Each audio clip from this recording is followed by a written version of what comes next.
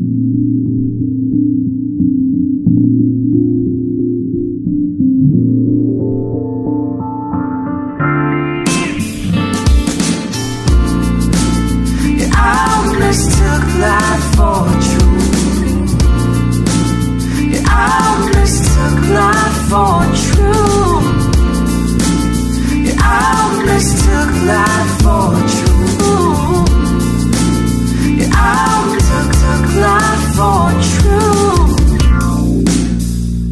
to Duality Check, the podcast where two brothers embark on a thrilling journey through the realms of scientific inquiry, the enigmatic mysteries of the past, and the uncharted territories of spirituality.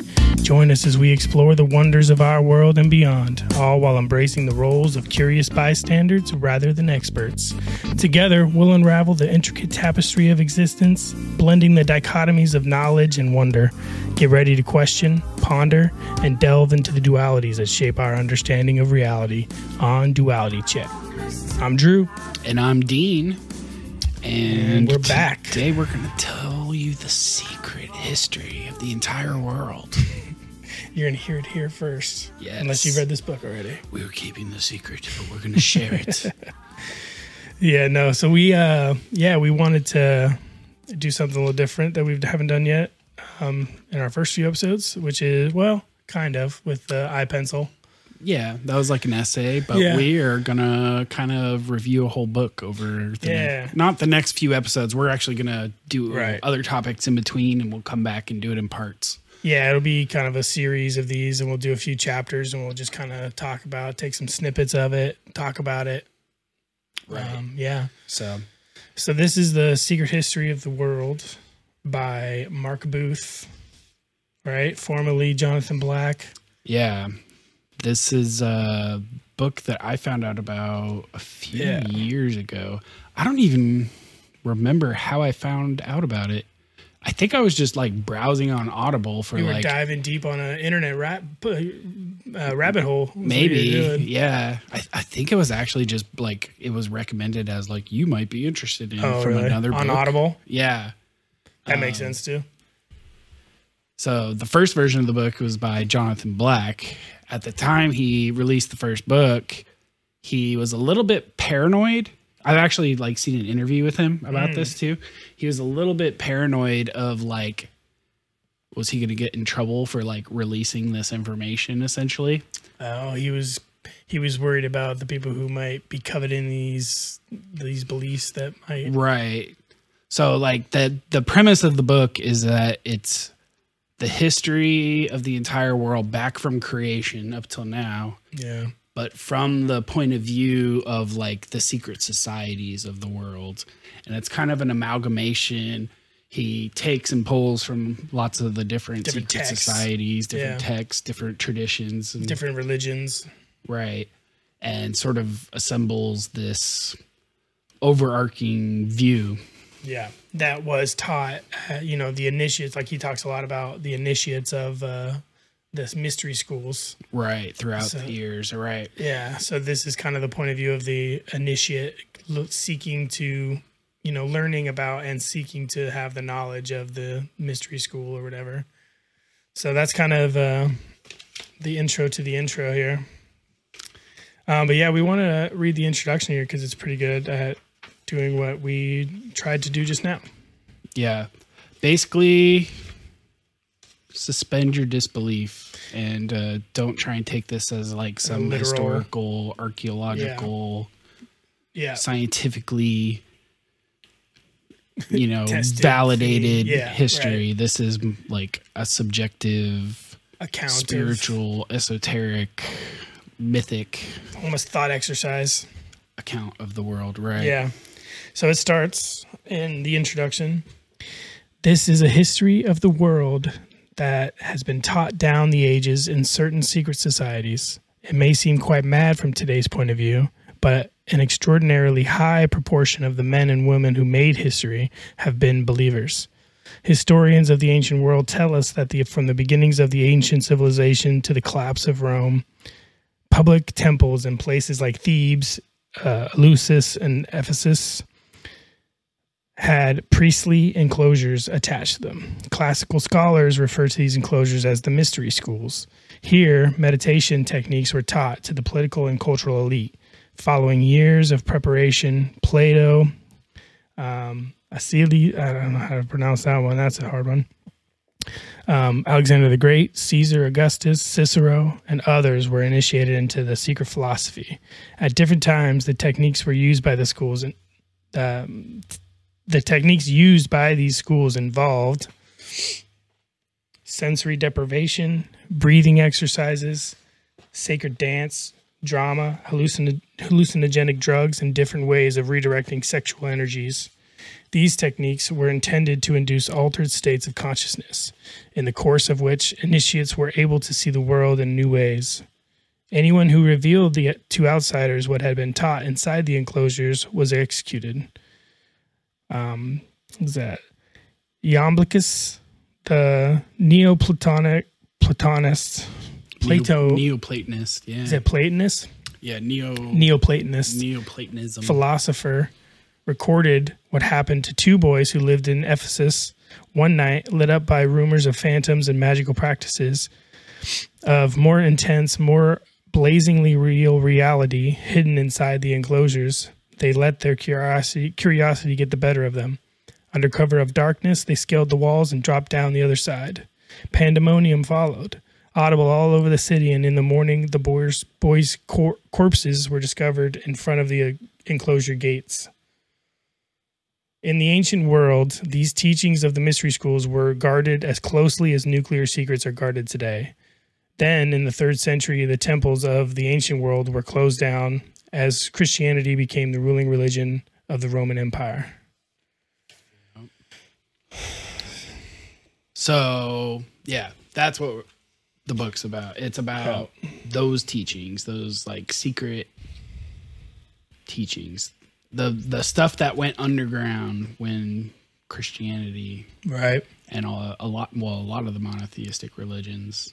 Yeah, so it was almost the reaction to the way that the world was moving in that direction, right? Mm-hmm. So they were forced to hide and to go underground and become mysterious, right. But even when those things were like practiced in that society, it was still secret, and it was still like you will not. That's what they were describing, right? Yeah, the two boys. Or so you might get found in the gutter. You might get found in the gutter at the front of the gate. Interesting. This other passage was interesting because it kind of gives you an idea of like people still think about these stories and these ideas today, and they use them in their creative endeavors. So it says, in mystery schools, candidates wishing to join were made to fall down a well, undergo trial by water, squeeze through a very small door, and hold logic chopping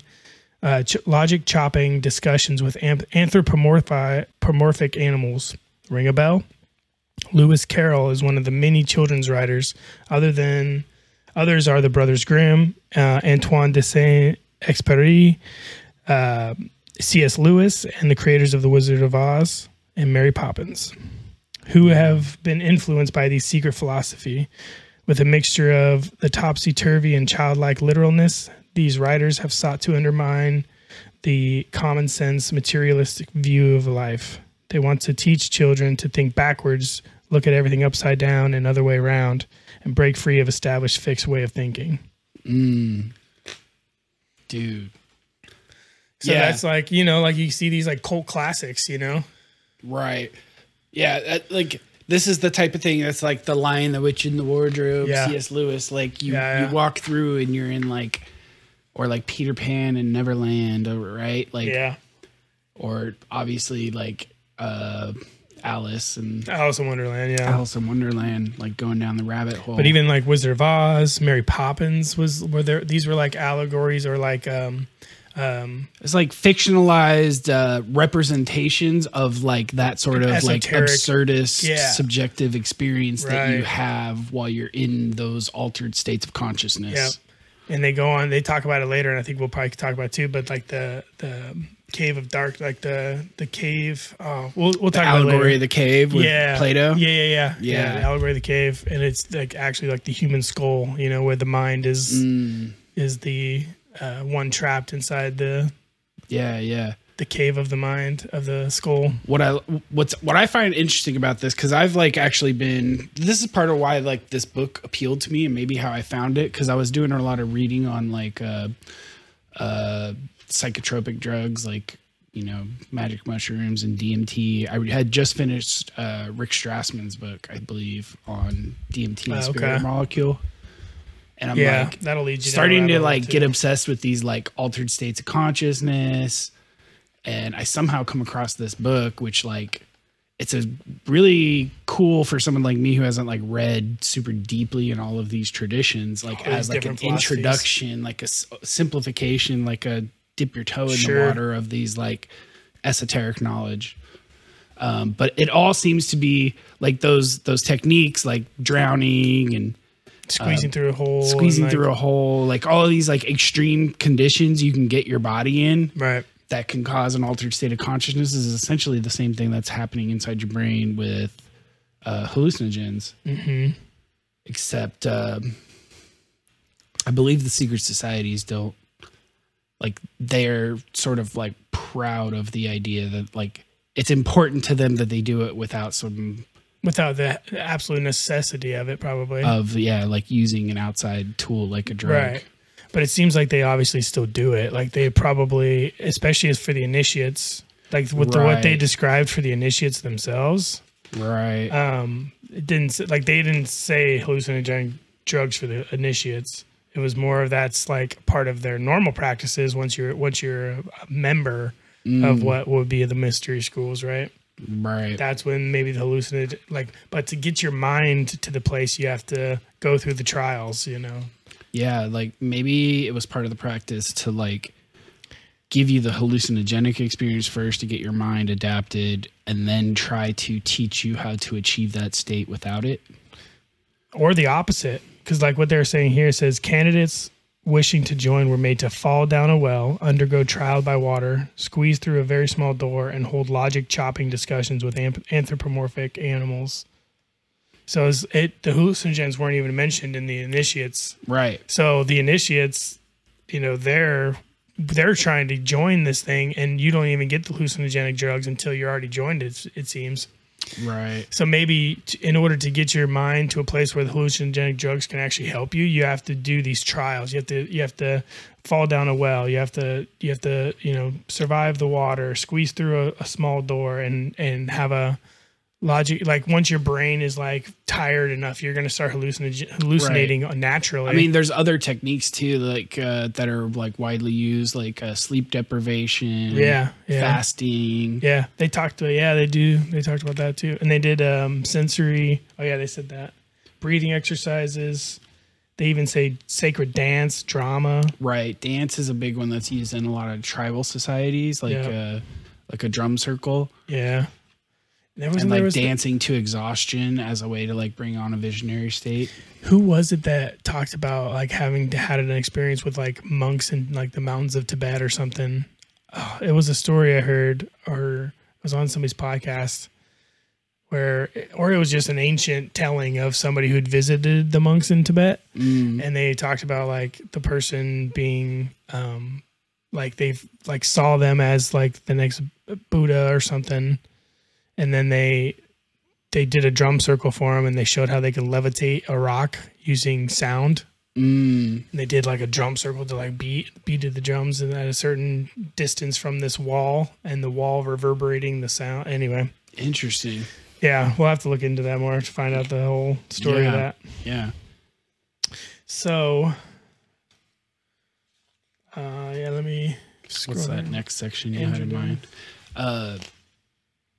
The other thing this makes me think of is there's a book I read years ago by this dude, Hank Wesselman. He used to actually teach here at American River in town.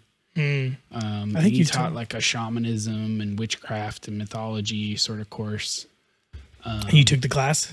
No, I never took the class, but I got to meet him. Oh, okay. One of my best friend's mom was like a lifetime student of his and would like always go to everything and buy all his books. Oh, really? She got us to like go to some of his workshops where he like would teach you how to, just with drumming and like meditation and breathing techniques, like induce like altered state. And I got close at times, but I never like went as far. But I can see how you can get there with just those things. Yeah, I want to revisit that book. I mean, if you really... It's called Journey into the Sacred Garden by Hank Wesselman. If any of you guys are interested, I'll link to it. Yeah. Maybe we'll do one of these for that. We got to find more copyright-free stuff, though.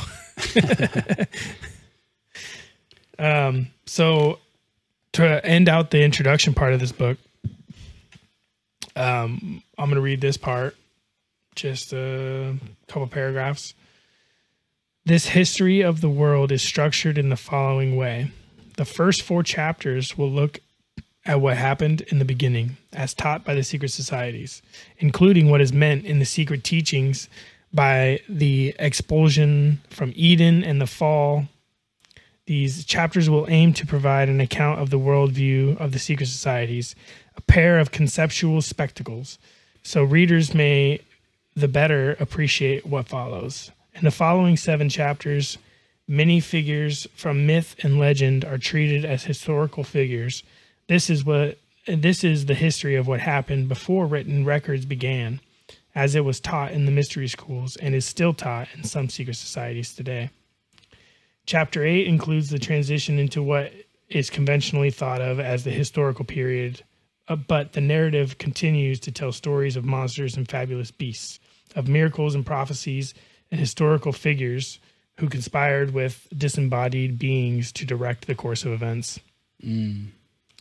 Yeah, so that's giving you an over, because we're going to do the first 7 chapters, and this is kind of like beginning before history even begins. Right. This is the stories. This is the myth that they lived with. Yeah. You know, like they were the first kind of humans in a sense, and that's actually what it ends on, is talking about the first incarnate of human spirit.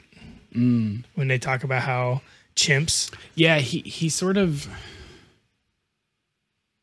I find it we'll wait till we get there, but I find it interesting the way he treats like the creation myth. Like he talks about humans, and if you break down what he's saying, he's clearly talking about humans before they're actually humans, like before they're a physical body, or they're like even like a lower evolved life form and haven't evolved up to human. That's kind of the way he describes it. It seems is like the physical aspect of humanity was lower evolved. And they hadn't perfected the human anatomy by this point, and what was the human spirit, in a sense, was still there, but it was in different material form. Like it wasn't a physical body yet, or wasn't a physical anything yet. It was more of like an ethereal idea. Yeah, it was like particles confined to an area, but not yet solidified. So they talked about how it was almost like jelly-like. Or like the plant phases, like there was like a proto-human that was like a plant-based human form, but it wasn't an animal. It wasn't what we are today. It was still the spirit that we are contained in. If you believe in like reincarnation too, right? Like if you think about reincarnation and that the infinity of that might bring about the consciousness, and also panpsychism. We could talk about that a little bit too, and the idea that consciousness is a inherent aspect of the material world. Like the material world was actually born out of the thought. Right. So in this history, this is like topsy-turvy from the scientific take. So instead of matter creating consciousness, the point of view here is that consciousness created matter. It was the thought that put matter into motion into a way that created. Which is interesting because like we still don't. I mean, obviously no one knows. Sure, of course. But like even the most cutting edge of our physics, like no one knows what could possibly even cause a Big Bang to happen? Like, but you know what else we don't know? Our brains. We don't know anything about what is the makeup of consciousness or the makeup of our brains, and what can you consider to be consciousness, and what is the spirit, and what is all these things that have been talked about for thousands of years in our history. They can't, modern science can't explain any of those things. So how can we take their, like you can't just assume that what other people talk about and what might sound woo or what might sound this or that. You can't take any of that without understanding that you can't prove them wrong, and you can't prove there's no obvious answer to these questions. So, I mean, anybody could be right, and it could be a combination of everybody's idea of it, Yeah. But this is an account that kind of like summarize like a lot of like, and it's kind of intuitive in a sense of like the way that they put it together, and like how you think of like your own anatomy in your mind, and like how those things are completely different things, but they are brought together to form this entity. Yeah. Yeah. Was that where was that one part? Toward the end of the... Well, I was going to go into panpsychism a little bit to give people an idea of like where this is kind of like the basis of like the idea of like where these stories come from, is like the idea that our consciousness and our human spirit was still here before we had a physical animal form that we do today. So basically in panpsychism, they think of consciousness as a fundamental aspect of reality. Panpsychism suggests that consciousness is not exclusive to living beings with complex brains, but it is a fundamental feature of the universe itself. It proposes that consciousness is a fundamental property, much like space, time, and matter. Within panpsychism, there is a concept called panexperientialism. It's close enough. This idea suggests that not only do all things possess some form of consciousness, but they also have some level of subjective experience. This does not necessarily mean that everything is self-aware the way we are, but rather that there is a basic form of experience associated with it. Right. Like there is something it's like to be a bacteria crawling. Yeah. There is an experience there, whether the thing is experiencing it the way that you might expect them to experience it. They don't, nothing, That bacterium probably doesn't have a concept of I, like it probably has a concept of like, go towards what I want, get away from what I don't want, Yeah, and it doesn't have to be a thought in the sense of we think about it, right? But that's still an experience. It's absolutely an experience. Whether it's guided by instinct or thought, it's an experience. Where I get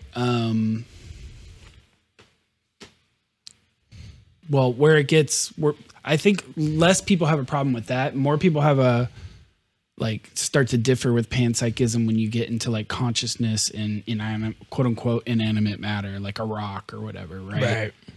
But I think it goes back even before that. Like we're talking like the creation event, right? Like whatever was the prime mover, the unmoved mover that got things going. Yep. Like that is the consciousness that puts things into being that eventually coagulate and form into later on living creatures, right? Yeah. Biological living creatures anyway. Right. Yeah, so they do talk about this as the combination problem within panpsychism. It says one challenge that panpsychism faces is the combination problem. If consciousness is a fundamental property of basic elements, how does it give rise to the unified and complex forms of consciousness found in higher organisms? Critics argue that panpsychism has difficulty explaining how individual conscious entities combine to form more complex conscious experiences. Right. So, like, how is our consciousness formed in comparison to an ant if all of the basic elements that make up the universe all have a similar state of consciousness, right? Well, I imagine. So I've heard people like Donald Hoffman interviewed on like Theory of Everything.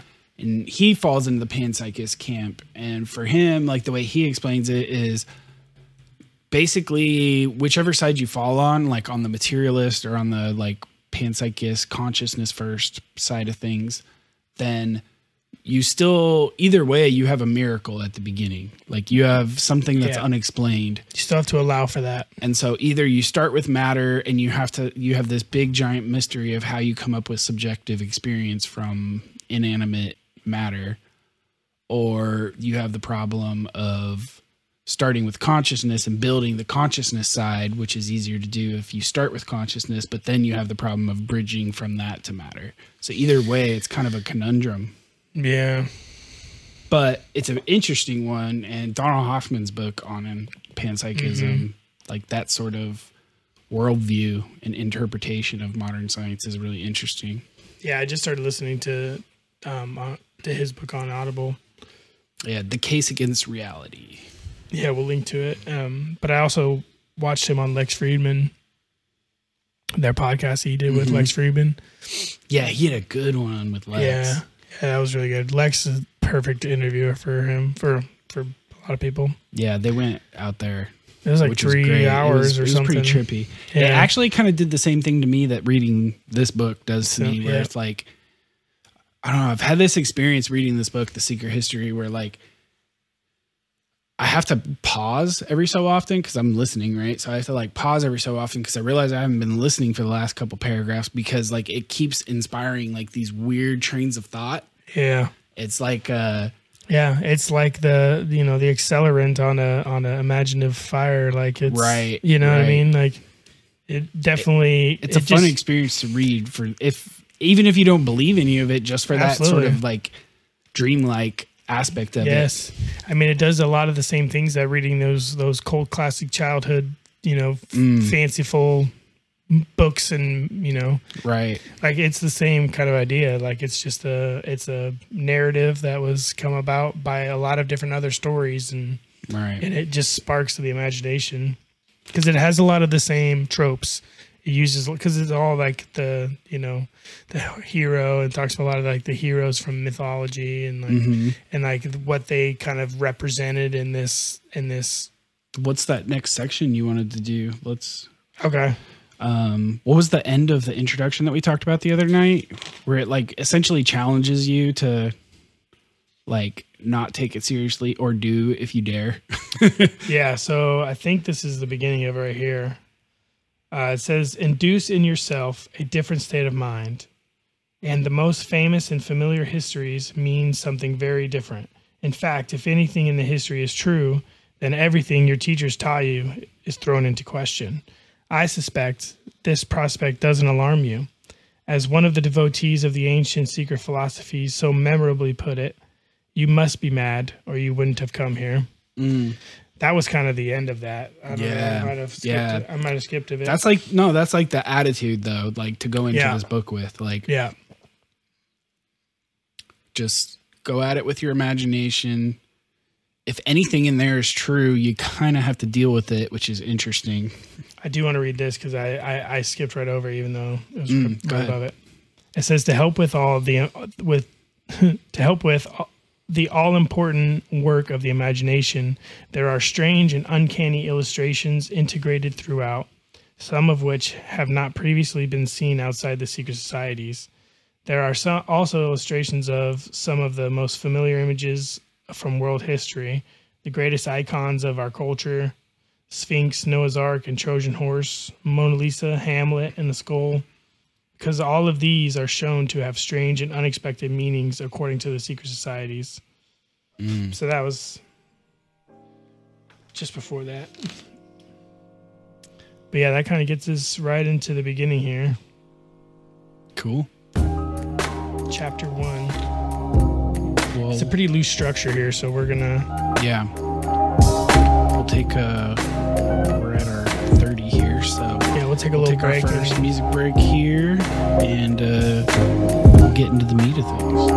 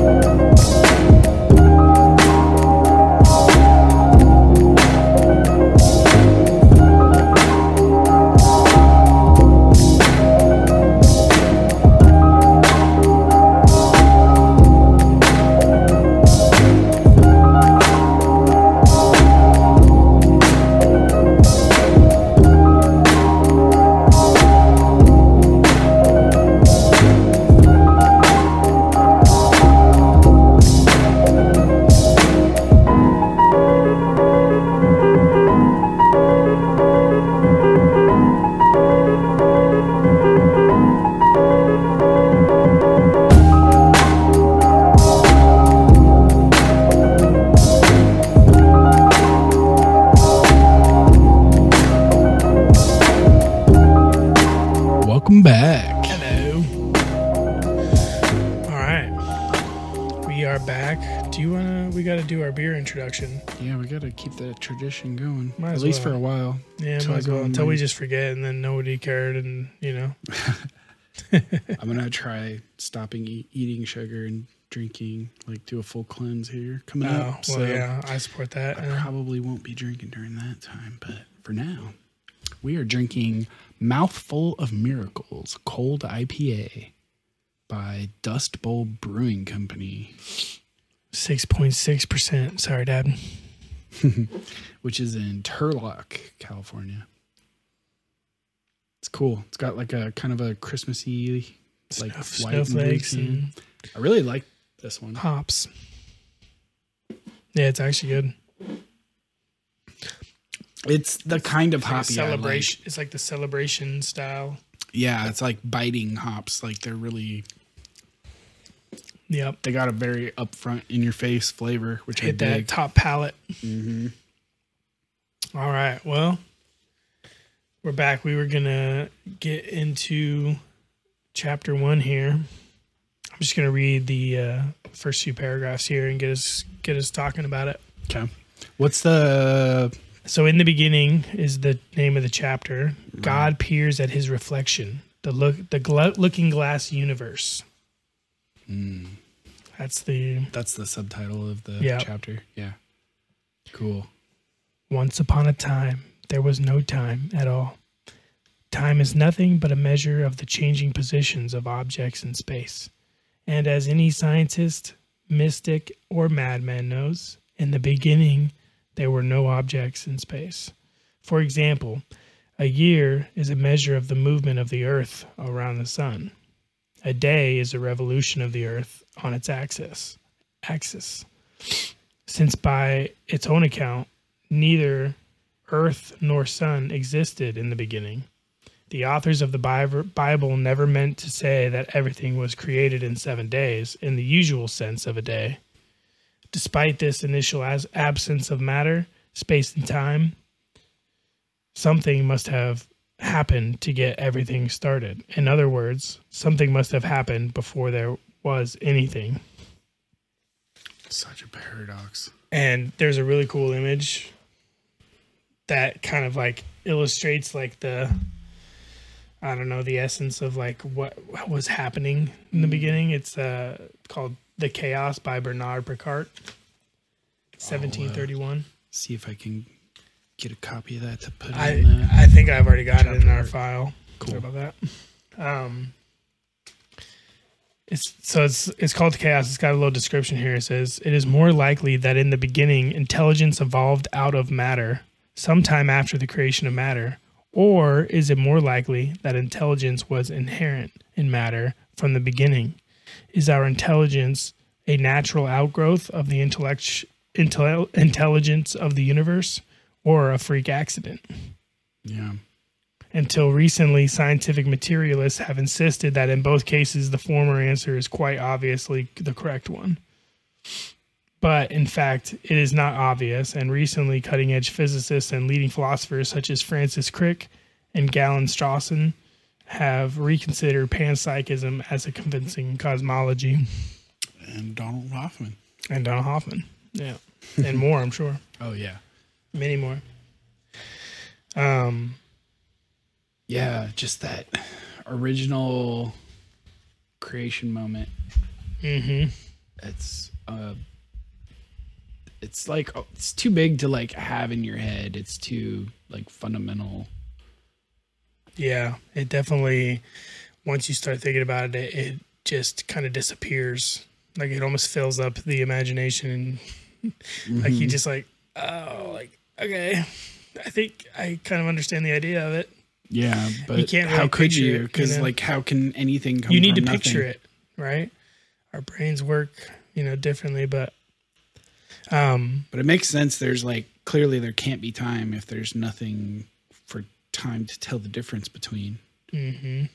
Yeah, like they talk about like in here, like I'll even read it just since it's right here. Since there was no thing when something first happened, it is safe to say that the first happening must have been quite different from the sorts of events we regularly account in terms of laws of physics. Right.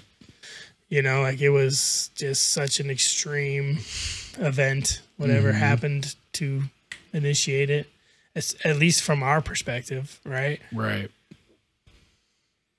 Wow.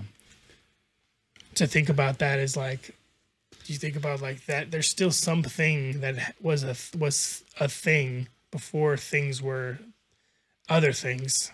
Well, no. I mean, that's where like you just run into God, because like, right. You can't. Yeah, you can't. You can't conceptualize nothing. Yeah, especially when you're talking about everything that we know being come from that. Well, the entire way our brain works is like to compare things together in order to differentiate one thing from another. Yeah, how do you differentiate one nothing from another nothing? Right. Does that get you into the infinity of it and like the tiny, like the mini, just like the, what was that topic or that guy? It was Einstein's intuition, that whole idea. We've talked about it before, even on here, I think. Yeah. The idea that everything is like... Well, that was more about like how space and time is structured. Yeah, but to think about it, like... Does he talk about like the Big Bang? I guess he does, huh? Yeah. At some point. I forget his take on it. I can't remember exactly either. It's been a little while since I looked in it, but... I mean, I guess if you just like, even without his specific, if you understand the idea of what he's talking about, and like if it's just going, I guess you'd have to understand like his framework for it. But yeah, we'll talk about that later. Where else were we going? Here we go. While you are still on the threshold, and before you risk wasting any more time on this history, I must make it plain that I am going to try to persuade you to consider something that may be all right by a mystic or a madman, but which a scientist will not like. A scientist will not like it at all. To today's most advanced thinkers, academics like Richard Dawkins and Charles Simonyi, professor of the public understanding of science at Oxford, and the other militant materialists who regulate and maintain the scientific worldview, the mind of God is no better than the idea of a white-haired old man up above the clouds. Yeah. That's true. I mean, that's basically what it's compared to. I mean, there's nothing to argue there. Yeah. But he's challenging you to take it seriously if you dare. Yeah. Right. Which I find fun. Oh, here we go. So in this story, what did happen before time? What was the primal mental event, right? I guess they're talking about like the original thought that created things, right? Mm-hmm. In this story, God reflected on himself. So that was kind of the thought. I want to see myself or experience myself. Yeah. He looked, as it were, into an imaginary mirror and saw the future. He imagined beings very like himself. He imagined free, creative beings capable of loving so intelligently and thinking so lovingly that they could transform themselves and others of their kind in their innermost being. They could expand their minds to embrace the totality of the cosmos, and in the depths of their hearts they could discern too the secrets of its subtlest workings. Putting yourself into God's position involves imagining that you are staring at your reflection in a mirror. You are willing the image of yourself you see there to come alive and take on its own independent life. So that was kind of the original thought then. Yeah. It was like, I want to see myself. I want to... What's funny is like, obviously I've heard these ideas because I've read the book before, but like the ideas themselves seem like familiar. I don't know if it's from like new agey stuff that I got into for a while. But as far as the teachings go, or like just the philosophy is, or what? Like I've encountered the idea that God was essentially trying to create some people for himself to hang out with later on down the road. Yeah, like he got bored. Yeah, just I'm going to create some company for myself. Well, and it's like the idea too of like, I think they go into it here, but like the stories of like Zeus and like a lot of these other gods of the early ages, like the polytheistic gods, like they were able to like cut themselves open and put a body inside them or whatever it might be, a beating heart from somebody who recently died, and like they would spawn the fully grown versions. Like it's like a weird time. It's fascinating. We talk about some of the. I know it goes into. I mean, it's hard because I want to read a lot of this, but I also don't want to get copyrighted. And we'll take the show down, or this episode down later on down if the we have road to. once we're popular enough for us to get copyrighted on this. So it goes on to say, today's scientists will tell you that in the hour of your greatest anguish, there is no point in crying out to the heavens with any expression of your deepest, most heartfelt feelings, because you will find no answering resonance there. The stars can show you only indifference. The human task is to grow up, to mature, to learn to come to terms with this indifference. The universe that this book describes is different, because it was made with humankind in mind. In this history of the universe, the anthropocentric is anthropocentric.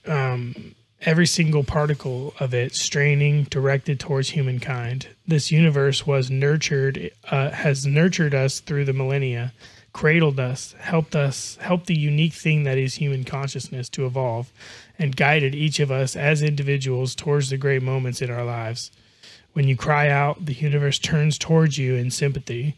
When you approach one of life's greatest crossroads, the whole universe holds its breath to see which way you will choose.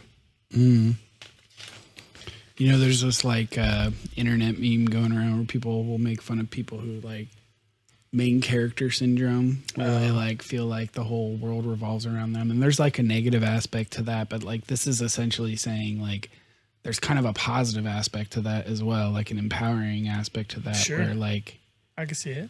The universe created you to be here, and it doesn't know what your next decision is going to be either. Right. So it's waiting in anticipation for you to make that choice, so it can change its structure, dude. In a sense, you got to really think about it. Like you're a physical thing in a physical place. It's affecting things that, for all we know, is just happening for the first time, and it's like there's no, we don't know, but there's no person or there's no fate. Like you're not fated to a certain thing. Like you have some kind of free will, right? If you believe that, then versus like the determinism of materialism. Yeah. It's interesting though, because like some of these ancient religions have like a determinism too. There's like God's plan, or in like Greek mythology, you have like the three fates. Yeah, but you also got to plan remember out the destiny of the universe. Yeah, but that's also the universe itself, right? So, like, you got to think about the day-to-day lives of the creatures on the planet and how they need to see things in order to accomplish what is needed to be accomplished for this kind of relates back plan, to the economics episode last week, because, like, it's all about human action, right? Like, it's, like, that whole study, that particular discipline is studied in that way a priori because it comes from human experience, and we can draw information from human experience because we're human experiencers, versus like studying the physical world. It's something out there that we can only do experiments with and gather data on and make up theories and refine our view. But when we're introspecting, in a way, it's more confusing and subjective and all over the place, but in another way, it's more definite because the answers are there within you somehow. Yeah, I mean, it seems like the micro and macro have a lot in common. Like you can study within yourselves and find out a lot about the geometries too. Like you think about like the geometries within life that we've been able to study, and like now with like cooler and like better and better telescopes that we're sending out into the universe, like you're seeing a lot of these similar geometries right in the universe. Like you're seeing like these spirals that are also natural and like formations on Earth of physical matter. It's like everything's built on like a resonant frequency that's like, and they talk about in here how like the stars above like actually change. Like there's some examples that I think we'll get into here. If the universe is created purposefully to create intelligent life, the anthropomorphic principle, like the idea of like the Goldilocks zone, like all like you know about like all these like scientific constants that are like just right for us to be here. Like we're in the habitable zone around our sun. Our universe, our atmosphere has just the right. I was just watching a video on this on like runaway global warming, like what happened to Venus, and like how that will eventually happen to us once the sun heats up about 10%. But so it's just we just happen to have like the perfect atmospheric composition to not like be an ice ball and not be a volcano planet, not be a volcano, or gas, right? Not be a nasty overheated sauna. Yeah. I mean, we know there's cycles. Like there's cycles of the universe. Like there's cycles within our body, and then there's cycles of the seasons, and then there's cycles, of the solar system. Like these are all like cyclical. So like it almost seems like, what if there's a Goldilocks zone that is like if you were to think of like a spotlight shone down on like well, for us, think of a 2D plane and you're shining a light, and anything in that light is a Goldilocks zone, and like you put it over like a different like 2-dimensional creatures, and they like grow and they flourish, and then as the light passes, the ages change and like the parts of the universe change as far as what's fertile. So when that light shines on something with a certain that already has a certain chemical makeup, maybe it's like some kind of, you know what I'm saying? Like, are you like in your analogy that light is the Goldilocks zone shined through the like it's like I guess you would think of more like without there being an effect, so more of like a laser where it's like, I don't know, I guess it wouldn't matter, but there's also like the strength of like electromagnetism and gravity, so like they're just right to the degree where not everything clumps up, but not everything pushes apart. And like just all these different like scientific constants that make it like so freakishly, like if you multiply all those out, like it's so freakishly unlikely that we find ourselves where we do. With all these things lining up and working the way they are. Like if you ask a materialist, well, like, oh, yeah, that's the probability. That's like the anthropomorphic fallacy or whatever, where like of course all that stuff is true because you're here, but about infinite probability though, like like you wouldn't be here to question it if it weren't true, right? Like, so we have to find ourselves in a place suitable for life because we are life. But in another sense, like it almost like suggests, like on the spiritual side of things, like it almost suggests like there's a plan, like there's like a well-oiled machine that is meant to be leading here. Absolutely. So I'll read a little bit more in here. We'll keep going a bit. All the upside down, inside out, other way around thinking of the secret societies, all that is bizarre and mind-bending. And what follows stems from the belief that mind preceded matter. We have almost no evidence to go on when we decide what we believe happened at the beginning of time, but the choice we make has massive implications for our understanding of the way the world works.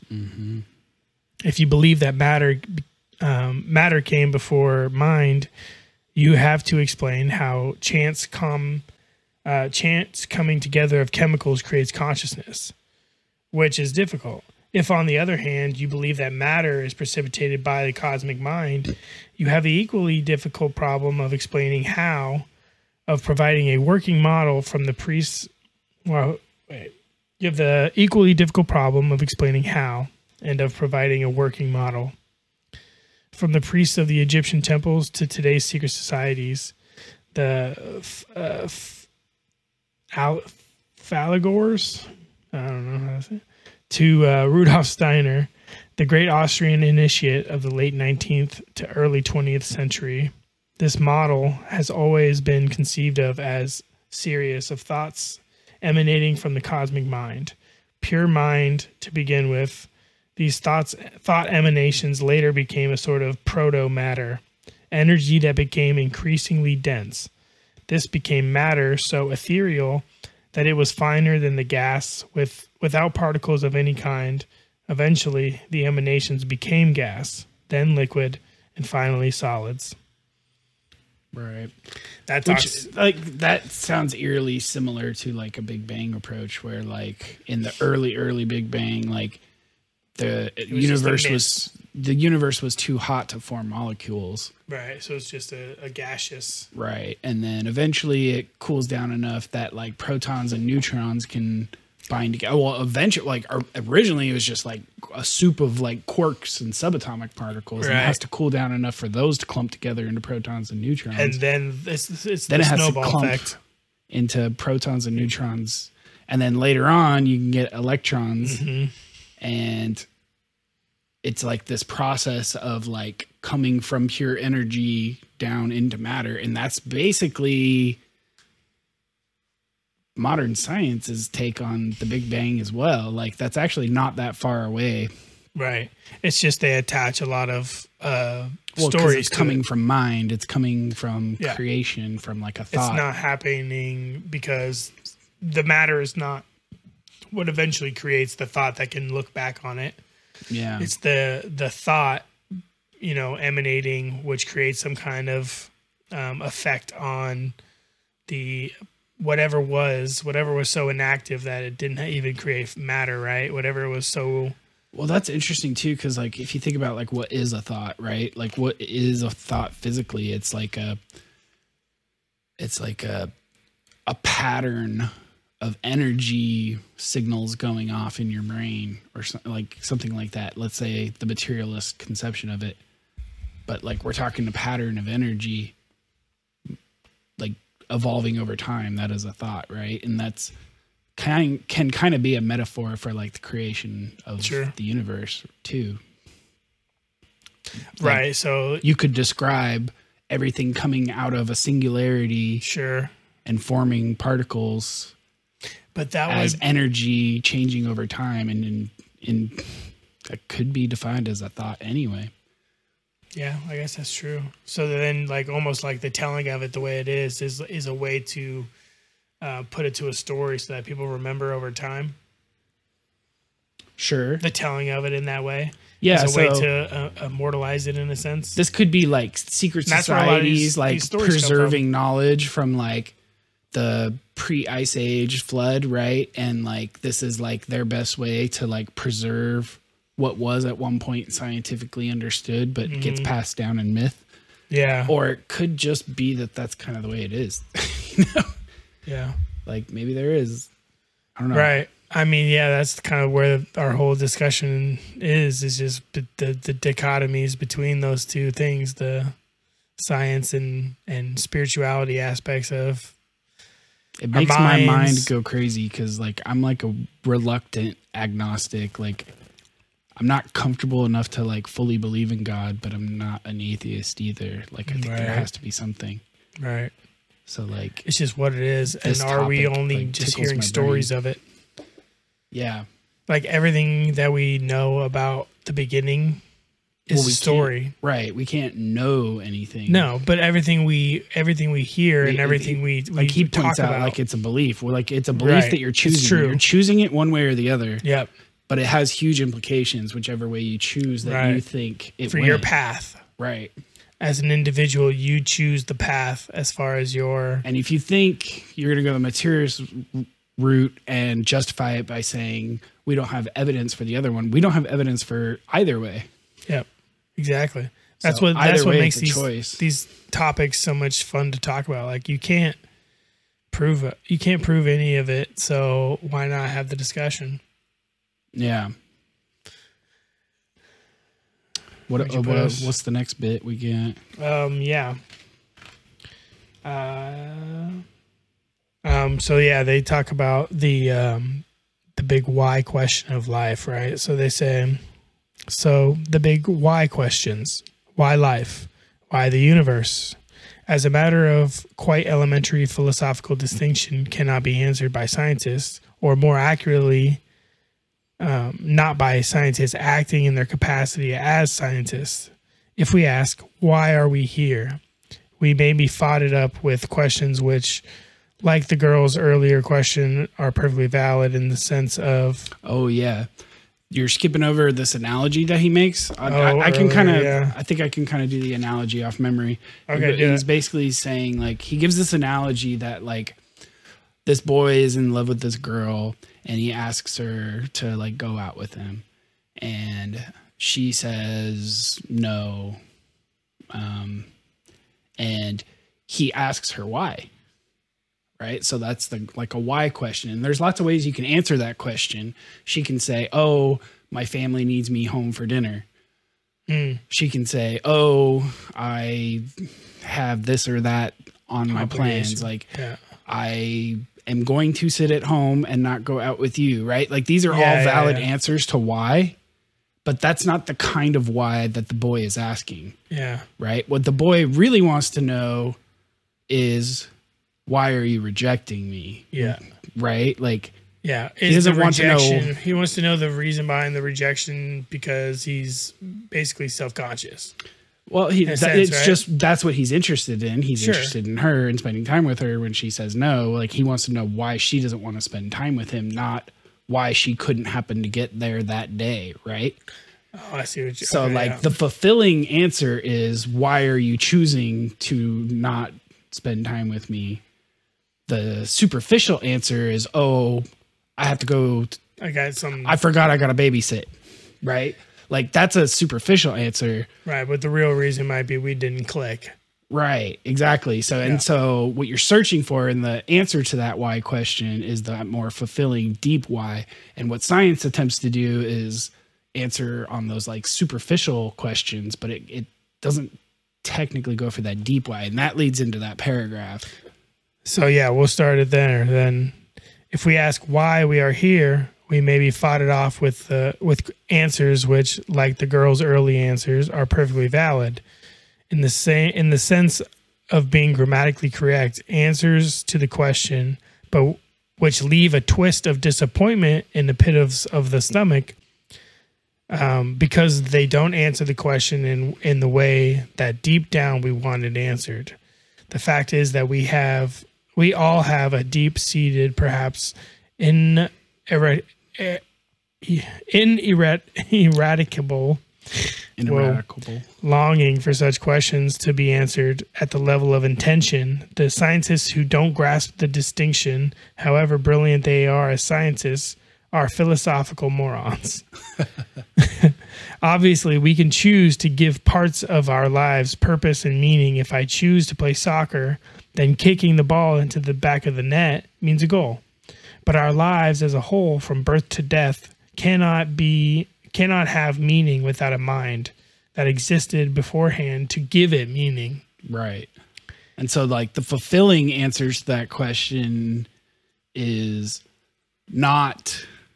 Like, the superficial answer, the grammatically correct answer is, oh, because a bunch of gas exploded and then formed and blew up into stars, and then chunks around that formed into rocky planets. And on that little rocky planet, a bunch of water formed and a bunch of lightning storms and tectonic shifts that led to life and evolution to all these different creatures. And now you're here. Like, sure, like, that's kind of why. But it's not why in the way you want to know why are we here. Yeah.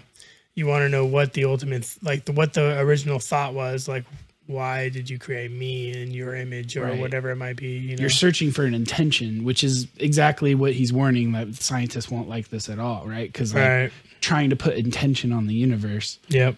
But if you believe in some sort of creator or being or a consciousness first or panpsychism, that question is actually a valid question. Yep. That should be answered in the deeper manner. Goes on, today we are Today, we are encouraged to put aside the big questions of life and death. Why are we here? What is the meaning of life? Such questions are strictly meaningless, we are told. Just get on with it. And so we lose some of the sense of how strange it is to be alive. I mean, that's so true. Like, that just, like, when you actually sit in your room and you think about the fact that you're sitting there in your room having thoughts, and then you think about the fact that, you know, like, you start getting into like a, dude, like, you could start there and you could really get into like the fact that this is happening. Like, it's and filled it does with wonder. get accentuated when you've done some kind of psychedelic too. I must say, because I've done the, you know, and you, or just if you can somehow maintain that perspective of a child, that like childlike wonder at everything. Yeah, and I can attest to that as well. Like, you start seeing the world differently again when you have kids. Or at least if you're able to put yourself there. Right. Kids help in that because they are like that.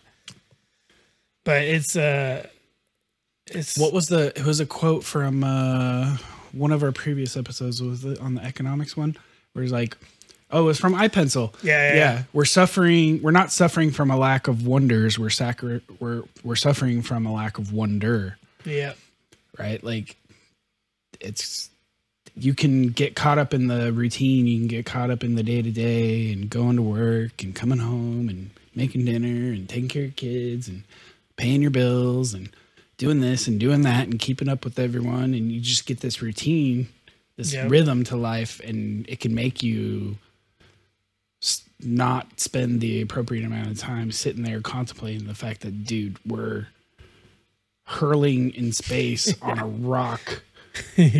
That in a universe that will kill us 99% of the places we would go. Yeah. We happen to be in this place that is this like magical nursery for beings like us. At least at the scale at which we live, right? Because we live in such a finite time scale that it's easy to get lost in the mundane day-to-day stuff. But when you really think about it, and you think about like the amount of people, like, especially when you like contemplate stuff like the Carl Sagan quote when he looks at the photo of the pale blue dot when we turn the cameras backwards. I don't remember which expedition it was, like a Voyager or something, where they just sent it out into space to take pictures, and they looked back and they saw this fine little like this tiny little pale blue dot that was Earth. You know, and it looks like there's this like beam of light that like is like entrenched in it. And that's where I was going with earlier, is like this idea of like this Goldilocks beam that emanates through space, you know? And obviously I don't know what that beam of light on that photo could just be an artifact for all I know. Yeah. But if you look at it, you see those rays, those lines of light. We're pulling it up now, but yeah, it's weird to think about, like, if that was, I don't know what that would be other than an artifact of the camera or something. I'll put the image. Yeah, right there on the right there. Yeah. But yeah, he basically just talked about like how tiny and infinitesimal it is in the scale of the universe, but how everything in the entire history of humans and the entire history of the earth all happened on that tiny little dot. Yeah. Here's the quote from Sagan. Look again at that dot. That's here. That's home. That's us. On it, everywhere, everyone you love, everyone you know, everyone you ever heard of, every human being who ever was, lived out their lives, the aggregate of our joy and suffering, thousands of confident religions, ideologies, and economic doctrines, every hunter and forager, every hero and coward, every creator and destroyer of civilization, every king and peasant, every young couple in love, every mother and father, hopeful child, inventor and explorer, every teacher of morals, every corrupt politician, every superstar, every supreme leader, every saint and sinner in the history of our species lived there on a mote of dust suspended in a sunbeam. Is that sun? Yeah. So that's a sunbeam. That's a sun. Yeah. That solves it. That's crazy. The way it looks, though, right? It's just illuminated by the sunbeam. It's just a tiny little dot. Cute, yeah.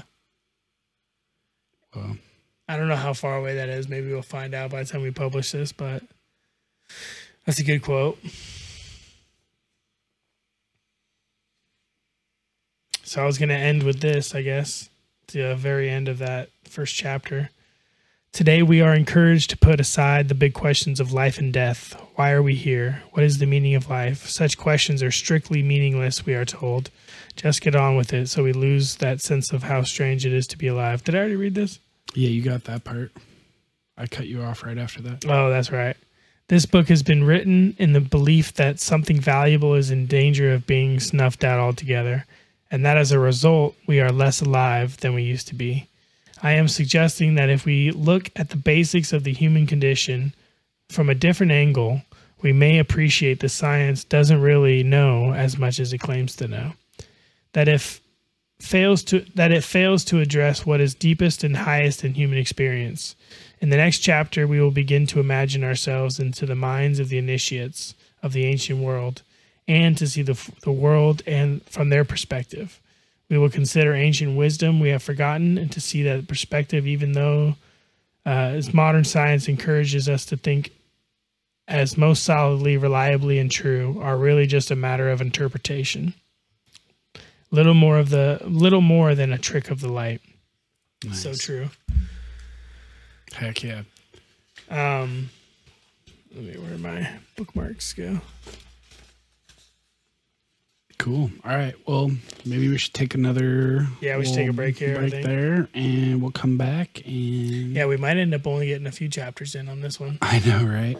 Because I knew it was going to happen too. Yeah, So it's just this because one we might be keep just a getting long, sidetracked to drawn-out talk about series. it, which is good. No, that's good. That's what we want. Anyway, we'll be back. All right.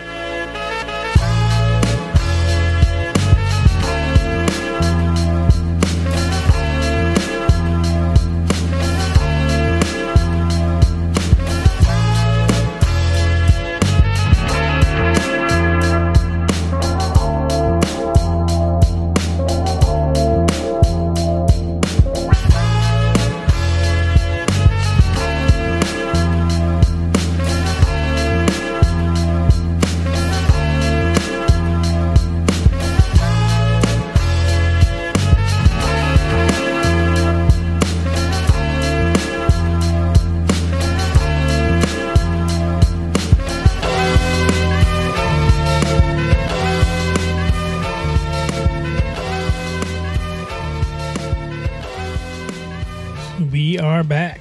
Hello. Hola. So, yeah, we left. Babies are good. Kids are sleeping, although they're moving around a lot. Filled up some drinks. Didn't open it though. Talked a little bit more about things that we should have been recording for, probably. So we're on to we're on to chapter 2. It's called A Short Walk in the Ancient Woods, imagining ourselves into the minds of the ancients.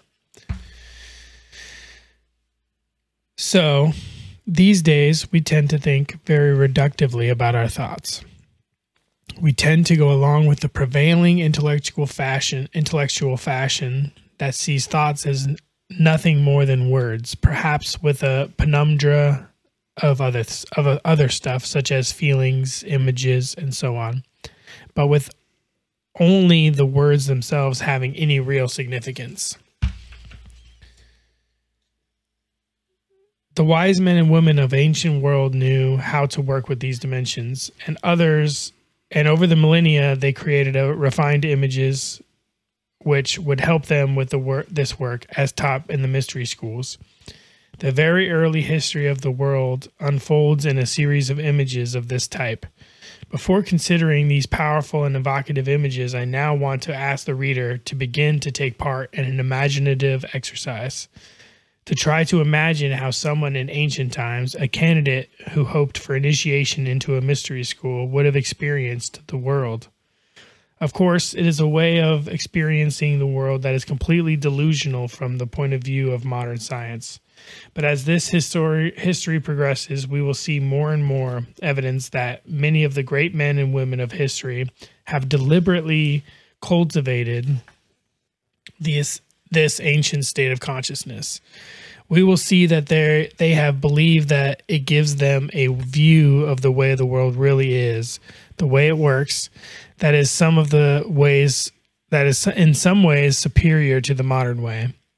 They have brought back into the real world insights that have changed the course of history, not only by inspiring works of art and literature of the greatest genius, but by prompting the history's greatest scientific discoveries. Right. Therefore, let us now try to imagine ourselves into the mind of someone about 2,500 years ago, walking through woodland to a sacred grove or a temple such as Newgrange in Ireland or Eleusis in Greece. To such a person, the wood and everything in it was alive. Everything was watching him. Unseen spirits whispered in the movements of the trees. A breeze brushing against the cheek was the gesture of a god. If the buffeting of blocks of air in the sky created lightning, this was an outbreak of cosmic will. And maybe he walked a little faster. Perhaps he sheltered in a cave. When ancient man ventured into a cave, he had a strange sense of being inside his own skull, cut off in his own private mental space. If he climbed to the top of a hill, he felt his consciousness race to the horizon in every direction. Out towards the edges of cosmos, he felt at one with it. At night, he experienced the sky as the mind of the cosmos. When he walked along a woodland pathway, he would have had a strange sense of following his destiny.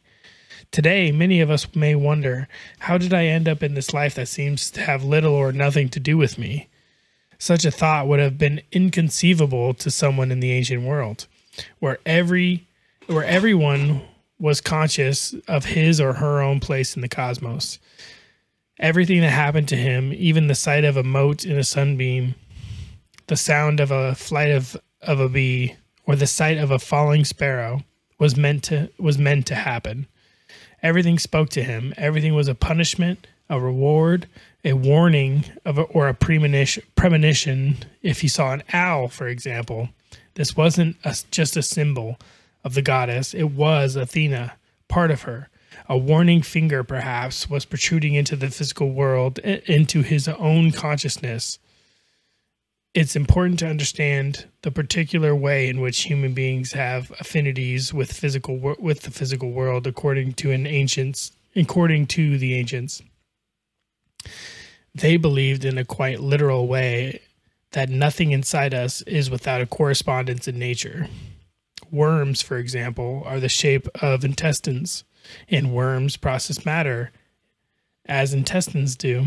The lungs that enable us to move freely through space with bird-like freedom are the same shape as birds. The visible world is humanity turned inside out. Lung and bird are both expressions of the same cosmic spirit, but in different modes. Which is... Yeah, that's super interesting. That's interesting to think about, like, all the different processes within a human are, like, anthropomorphized in a sense. Yeah.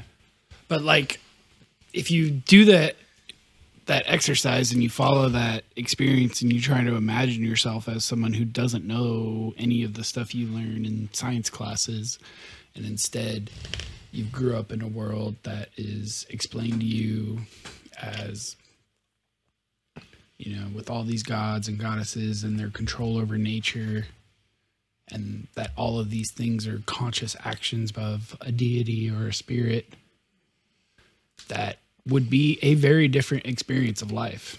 Yeah. Like, you have an understanding of the, like, narrative of the physical world instead of just experiencing it as a cold act of nature. Right. You've developed a narrative behind what the physical acts of nature represent, in a sense, right? I mean, honestly, like when you think about it, like kind of in a way, we still live this way because we can't keep all of the scientific knowledge. Like even the best scientists, like no one, like the iPencil, no one can build a pencil. No one knows how to build a cell phone, right? Like to a lot of people, like what is a cell phone? It's something that, you know, what's an iPhone? It's something that Steve Jobs created. Even though Steve Jobs, like he was just like a loose product designer CEO, like he didn't do all the hard work of integrating all the circuits and designing the microchips. And, you know, like that's all like a simplification. It's a narrative that we paint over the complexity of the real world in order to derive useful meaning. Mm-hmm. And that kind of goes into like Donald Hoffman's theory of like, I guess he's a panpsychist though, right? Donald Hoffman, I would think he would at least not be offended by that classification. But like the idea that,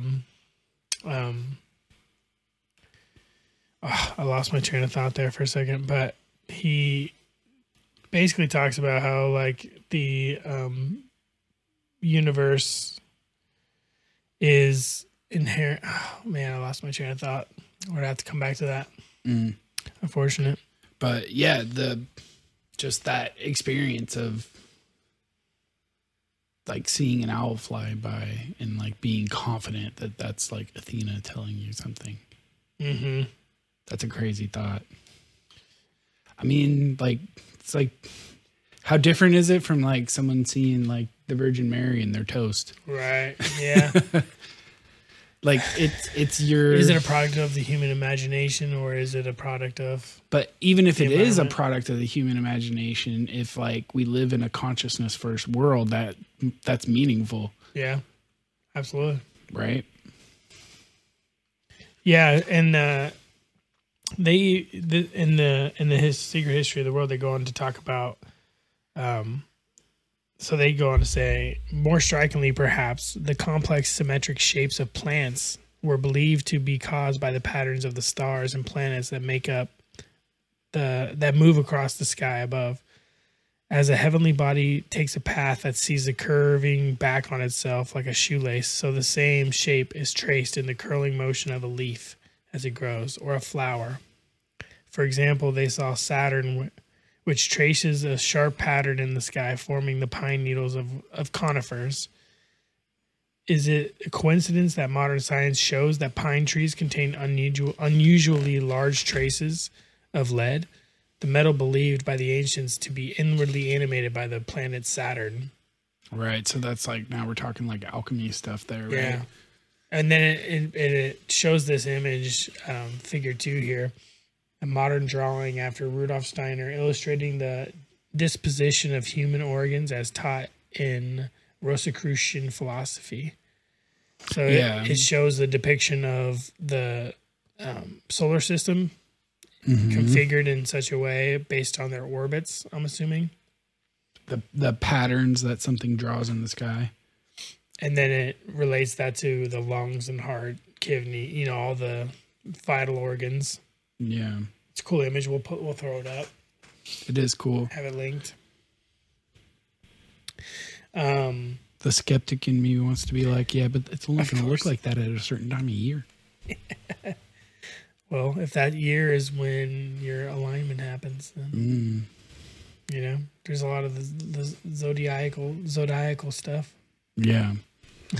So it says, science has coined the word biorhythms to describe the way the relationships of the earth with the moon and the sun, marked by the sequence of the seasons and day following night, is built biochemically deep into the function of every living being. For example, in sleep patterns. But beyond these more obvious rhythms, the ancients recognized how other, more mathematically complex rhythms that involve the outer reaches of the cosmos work their way into human life. So it's saying the same way that that we know that the there's biological effects when the moon and the sun and the earth are in certain configurations.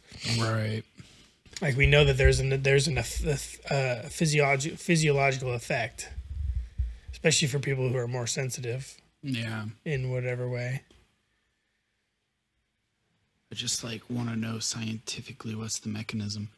You know, like I can imagine like if we're way more sensitive to like gravitational fields than we think we are, then maybe or certain people are. Yeah. Certain people with certain frequencies. The different planets being in different alignments would cause different gravitational patterns, but maybe maybe there's like a big electromagnetic field that's shared between, or it's even just geometrically and mathematically, like they were saying. Like it says here, it says humans breathe on average 25,920 times per day, which is the number of years in a great platonic year. So the number of years it takes the sun to complete a full cycle of the zodiac, right, is the same number of average breaths in a day. Yeah, this reminds me of like Randall Carlson's talks about like all the measurement systems. Yeah, yeah, absolutely. I'll link to some of that. And he's got some cool stuff. He's a Freemason, and a lot of these modern day esoteric and like groups, you know, stem from a lot of this ancient. The Freemasons are one of those secret societies that preserve a lot of this knowledge. Right. That's where a lot of this stuff came from. So, it asks, in this interconnected was not, this sense of interconnectedness was not just a matter of bodily interconnectedness. It extended to consciousness too. When our man on a walk saw a flock of birds turn as one in the sky, it seemed to him as if the flock were moved altogether by one thought. And indeed, he believed that this was the case. If animals in the wood moved altogether in a sudden, violent way, if they panicked, they had been moved by Pan. Our man knew at this. Well, hold on. Pan, the god, the deity Pan. Yeah, I was gonna say. Yeah. Okay. Our man knew that this was exactly what was happening because he commonly experienced great spirits thinking through himself and their other people at the same time. He knew that when he reached the mystery school and his spiritual master introduced astonishing new thoughts to him and his fellow pupils, they would all be experiencing the very same thoughts, just as if the master were holding up physical objects for them and to see. In fact, he felt closer to people when sharing thoughts he never did through mere physical proximity. Yeah. That's interesting. So, master, I love that etymology of the word panic for the god Pan. Oh, yeah. That's where we get that from, I believe. Yeah. So, yeah, it kind of goes on to talk about, like, more illustrations of, like, what it was like. When a thought came to the man walking through the woods, he felt as if he had been brushed by the wing of an angel or by the robe of a god. He sensed a presence, even if he could not always perceive it directly and in detail. That's kind of like like if you're thinking about like creatives today, right? And they talk about this flow state. Yeah, they talk about like this a source of inspiration. That, like, well, they'll create something great and they'll feel like it was like it happened to them rather than they created it. Yeah, it was an experience that they had that emanated in this work of whatever they were. But a lot of times it's focused into what they were intending at the time. Yeah, so I've had that experience. Like, I used to break dance, and like at like the height of like my depth in it, like I started to like scratch the surface of that flow state where you can just like your mind shuts off. Yeah. And you're not thinking or planning, but you're just being moved more than you are choosing the movements. Yeah. It's just you just it's a crazy continue to move state to find yourself in. Have you ever had that in anything? Yeah, I mean, I've had I don't know that I especially at the time in my life, like I wouldn't have been able to like derive that from it. So Yeah. but like there's a lot of times in your life where you just know you're in the zone, right? I never got that good with an instrument that I felt like I could just like turn my brain off. Like I can pick my way and create a song, but like I never got like that proficient like I did. I would say with anything, it would be like with physical movements, like with sports and like certain aspects of like sports, like you become like, those are like ways of like physically moving your body in a certain way to. Yeah, I think a lot of people like you know attribute it to instinct. Yeah, like it's more of a primal mode of the mind. Like you get to this point where like all of your preparation like falls behind what is instinctually just your ability to like go out there, and like your instincts fall to a more subconscious, or no, your conscious, everything you've worked on to like gain all of this knowledge and like prowess and whatever it might be falls to a more subconscious mode in that sense. Like once you get to like the flow state, it's like almost described as like the subconscious takes over and the conscious becomes subconscious in a sense. Right. Like you have all the knowledge you need, but then you turn on this mode of like not having to like think through it, you know, because it ruins the product anymore. Yeah, right. you're turning off that part of the brain in a sense, which is fascinating to think about. Like in this context, like people can achieve that from just thought. Imagine achieving like a flow state in that from just creative thought and imagination. Dude. Like writers. If you're a writer or you practice any sort of like meditation or something and you've like experienced a mental flow state, write us a letter, host at dualitycheck.net. Describe it to us. I'd love to hear about that. So it says here, we'll keep going. When a thought came to the man walking through the woods. Oh yeah, we said that. Today we experience moments of illumination as interior events, while the ancients experienced them as impingingly on them from outside.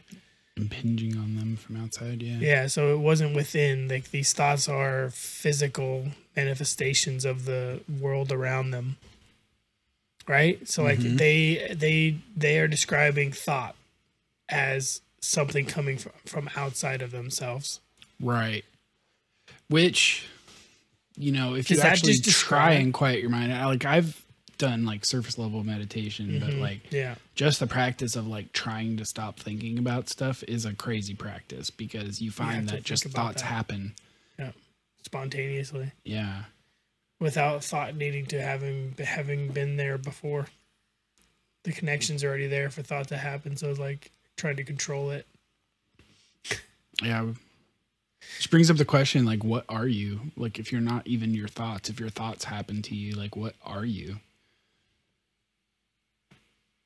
Because you're not exactly your body. Like, you're kind of contained within your body, but like, as long as you can lose pieces of it, as long as like there's enough for it to live. Yeah, like, you see yourself through perception in this physical form, but are you? And if you're not exactly your thoughts either, then what's left? Are you the ego part? Are you the? Well, are you just the receptor? Yeah.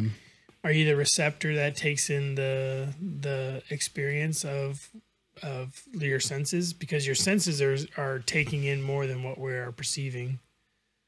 Right. So like there are things to perceive outside of what our brains are designed to encompass. Like they focus it to a point that can be utilized by our brain to create, you know, images of the world and create thoughts of, you know, past, present, future, which gives us the ability to plan, which gives us, you know, the ability to mourn and to suffer. And like they go on to talk about this too when they talk about like the plant life, and like once the proto-humans, and once they became more solidified in human form, like they were bound to suffer once we became solid and human, in the sense of not being connected to the ultimate like cosmic consciousness, you know? Yeah. Should we get it? That's the next chapter, right? Should we? I think so. Yeah. Jump into that, or is there more on this one that you wanted to cover? I just want to. We'll just finish with this, I guess. Returning to the man walking through the ancient wood, we now see that he experienced the spirits behind the sun, the moon, and other heavenly bodies as working on different parts of the mind and body.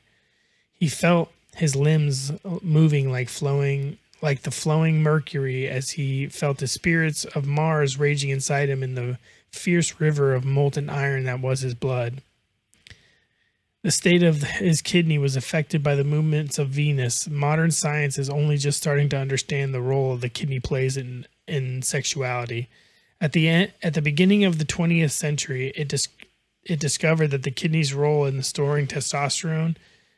So it found that out in the beginning of the 20th century. Mm-hmm. And then in the 1980s, the Swiss pharmaceutical giant Weleda began to conduct tests showing that movements of the planets affected chemical changes in the metal salt solutions that are dramatic enough to be seen with the naked eye. It's like a metal salt solution within the body, I'm assuming. No, I think like in a beaker, separate, like yeah. if you have like your. So they were detecting that in there, but then they can conclude that it's happening within the body as well. Right, if those are salt solutions that are natural to humans. Okay. In mystery schools taught that as well as head consciousness, we each have, for example, a heart consciousness which emanates from the sun, then enters our mental space via the heart. Or to put it in other ways, the heart is the portal through which the sun god enters our lives. Likewise, a kind of kidney consciousness beams into us from Venus, spreading out into our minds and body via the portal of our kidneys. So they talk about this portal thing, and I think Donald Hoffman talks about that too, this whole phenomena of like the consciousness part, like the particles like being like we are made up of like portals to like the consciousness that is the universe, I guess. Right.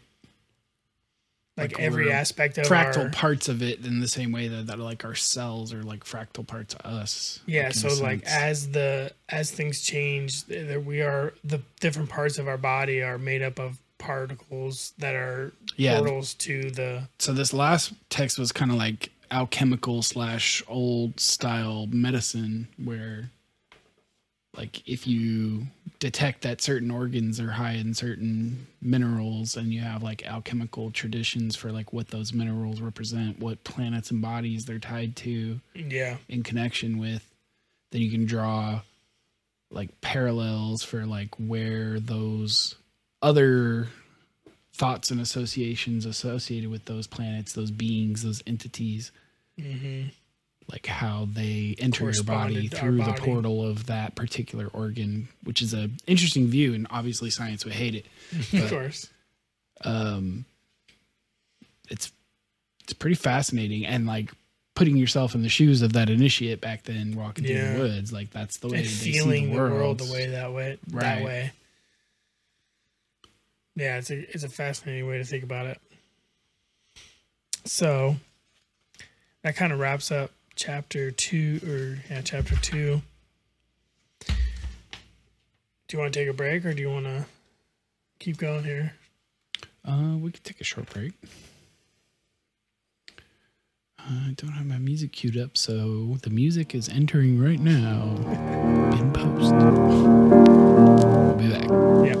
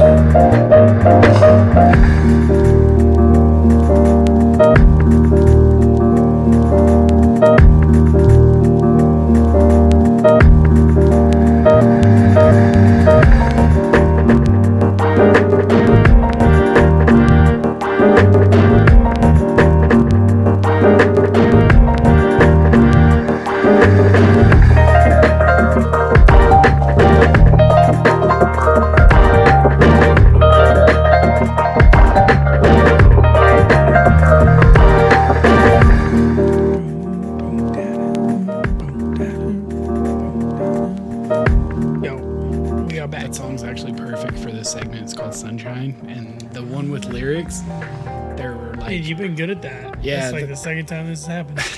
They're like personifying the sun, like as a woman. Like they're talking about a woman, but using all language that you would use to talk about the sun. Like a ray of sunshine, like Yeah. a ray. Yeah. Which is like that whole personification, that whole Dude, that anthropomorphization, and that seeing is meaning perfectly in the natural world. That is perfectly appropriate. So we left off at the end of chapter 2. That was the short walk in the ancient woods. We are now going to chapter 3, the Garden of Eden. This is subtitle here is the Genesis code. Enter the Dark Lord, the flower people. I don't think the Dark Lord is the flower people. I think those are separate. Yeah, I think that's like the state of like the proto-humans at the time, right? Yep. So it says here, science and religion agree that in the beginning of the cosmos moved from a state of nothingness to the existence of matter. But science has very little to say about this mysterious transition, all of it highly speculative. Scientists are even divided on whether matter was created all at once or whether it continues to be created. Right. By contrast, there was remarkable unanimity among the initiate priests of the ancient world. Their secret teachings are encoded in the sacred texts of the world's great religions. In what follows, we will see how the secret history of creation is encoded in the most familiar of these texts. Genesis, how a few of its phrases can be opened up to reveal extraordinary new worlds of thought, mighty vistas of the imagination. And we shall see too that the secret history chimes with the secret teachings of other religions. In the beginning, there precipitated out of the void matter that was finer and more subtle than light. Then came exceptionally fine gas.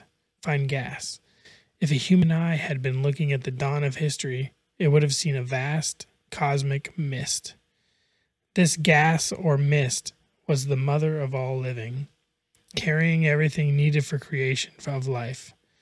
The mother goddess, as she was sometimes also called, will metamorphose in the course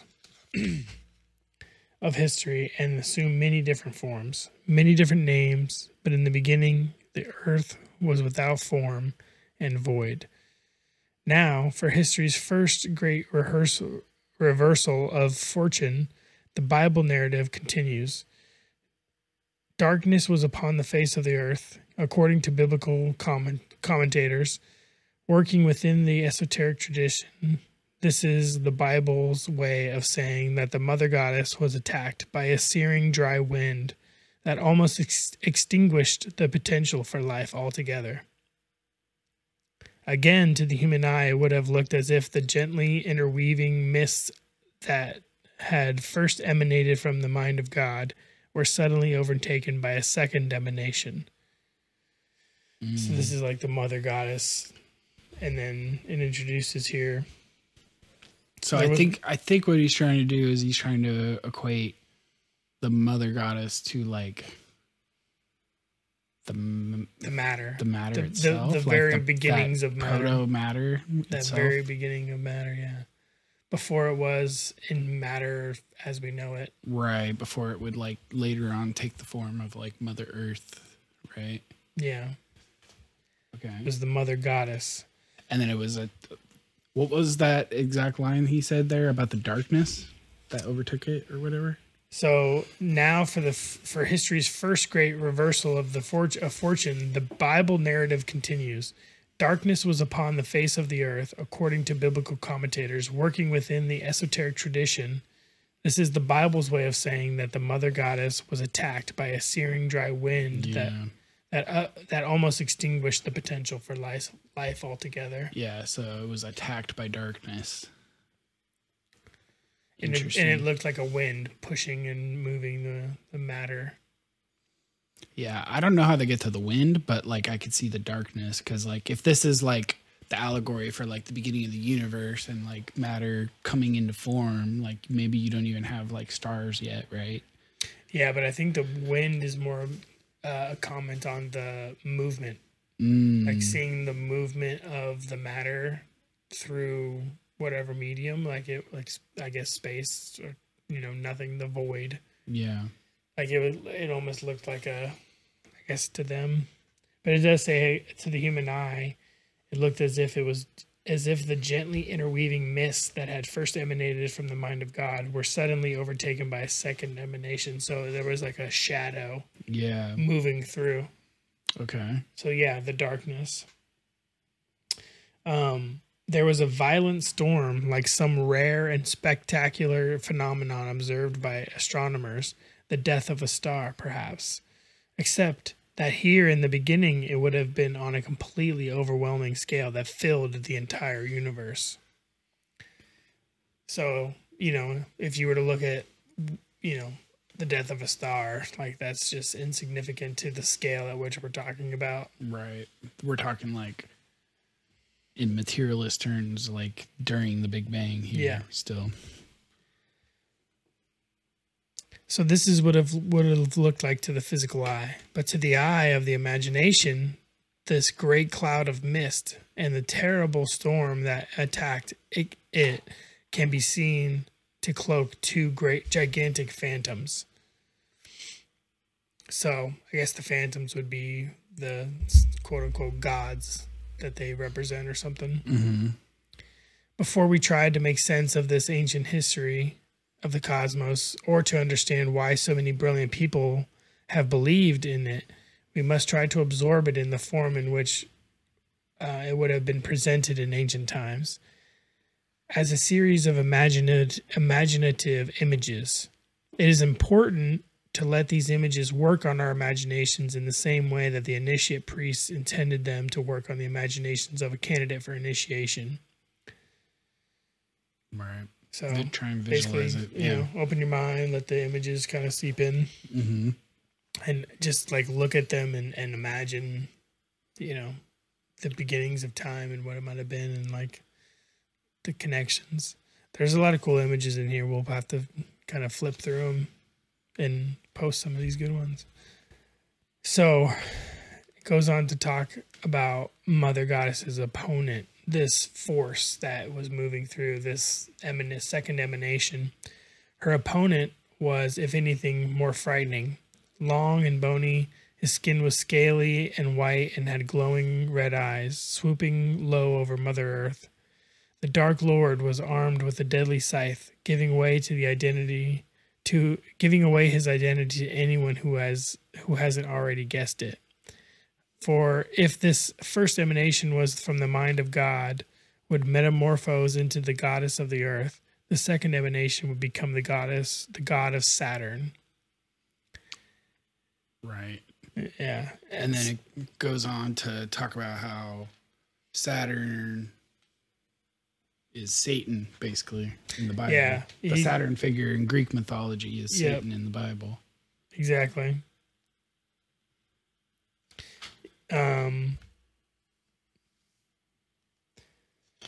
Basically talks about the struggle between Saturn and the mother goddess, and talking about how. And then it gets to that part where she gets rescued by like the birth of like the sun, right? That goes into the next chapter, I think. But yeah, no, you're right. She hides him on an island, and yeah. No, but what I was gonna say is basically the conception here is that Saturn is kind of like the beginning of material, like it's the beginning of the hardening. Like it goes through the solar system. Mm-hmm. Like Saturn being represented from the planet, but also being like this is like early stages when Saturn and all these different, the Earth, everything was being formed. Right. And we're talking about something that is like being credited through this history as like giving further condensing matter to ultimately lead to us being able to exist. So like we're just as much of a byproduct of Satan, as we are of the mother goddess, right? And whatever mind thought the universe into existence. So like, even though it's a dark, destructive force trying to tear apart the mother goddess, it's part of the reason why we have the existence we have today. Yep. It's that dichotomy. It's that dualism, the duality check, like that yin and yang, right? Like you need the opposing forces. Yeah, the opposing force characterizes the force within good that you might characterize, right? Like you have like to have they define each other. You can't have one without the other, because you can't define good without there being something other than it. Right. You know? Right. So it's this same idea of like within every good thing there's bad, you know, or something needs to be destroyed in order to give rise to or birth to something new.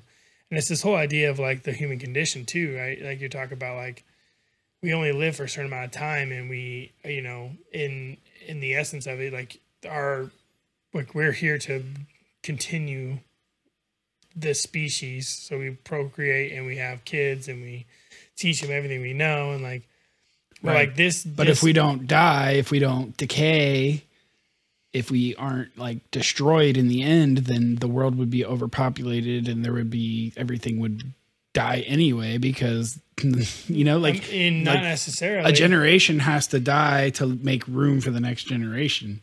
Not if we're talking and that's about like the mechanism of evolution and stuff too, right? Like death is part of life, right? Yeah, well, that's like once things become material, that's like intuitive, like. But like if you're talking about a proto-human in a proto-world, like a proto-Earth and all these different protos of societies. It's more symbolic at that point. Or it's like it's less defined, less... if you think about the emanation or the cosmic mind as of God, basically, right? Like you're thinking of that initial will that brought consciousness or people... everything into being, whatever that might have been, right? Whether it be cosmic will or just a different universe creating another universe. We don't know. It could be simulation. It could be simulations all the way down. Maybe Saturn is gravity. But either way, like you're talking about like the initial form of it. And like, so if you think about like back to panpsychism, like, which is kind of where this whole book is kind of formed on, like, the idea that everything from the beginning of time has consciousness, and it just coagulated into certain forms to create different types of consciousness that could think at different levels, that could experience at different levels. Yeah. But everything has an experience, and everything is an experience of the singular cosmic mind that created it all. Right. He talks about like thought forms, like giving life to thought forms. I believe earlier in this, like I think it's one of the bits we skipped over, where like the mind of the creator, like its thoughts took on, like its thought forms became that Mother Earth, became that Saturn, right? Like those are like originally like thoughts of the creator that then take on a life of their own because they had been thought. Right. Yeah, like his thought was probably something more benign as far as like, I want to create something. You know, his thought might have been like whatever it was, would have been like creating the essence first. Like if you think of like thought before matter, you think of the essence. Like you think of like what you want it to be before you think of the form of the thing you want it to be in, right? Yeah. So you think about like what characteristics of this new thing are you wanting? And that's like this early stage. That's like the mother goddess phase before this darkness ensued. It's like this phase of just like pure thought emanations, and they are coagulating in a sense of like the thoughts are like, if you think of like that the where you could put sand on a drum and you drum it and it creates patterns. Well, I don't know what the cymatics. That's it. If you think about that same thing, like if you think about the spoken word, if you were to think about the emanation or the initial thought being a spoken word that resonates into matter and it forms these patterns, and that pattern is what we have now. But so it's basically like this. I guess it's just creatively I'm thinking about this on the fly, but so it's just a formation of like the resonance of the initial thought. Like the thought had a resonance that is now forming the matter into a certain. But I'm pattern. trying to like nail down like what is the Saturn character as opposed to the Mother Goddess character, right? Like if the Mother Goddess is like the mist, the material, like the actual stuff that was originally thought into creation. And then it sort of like goes on to describe Saturn as like further condensing matter, right? Like that sounds like gravity to me, honestly. Like it sounds like stuff gets spread everywhere and then it starts to come together. And maybe that's the influence of Saturn, bringing things, making it denser, trapping matter into a little ball that it can't escape to form planets. But what was the thought behind that? What made that be the thing? So yes, the gravity was the manifestation of the like it was the physical characteristics of what happened, but what was the thought behind that? What was the initial? Well, that's where I say it's like that yin and yang, right? Like if you just have a bunch of matter that's evenly distributed throughout the entire universe and you don't have a force to pull it together and condense it, you don't have gravity, aka like things like the Big Bang would have been very uninteresting. It would have just banged and then there would be a bunch of gas floating everywhere evenly. Nothing would have condensed.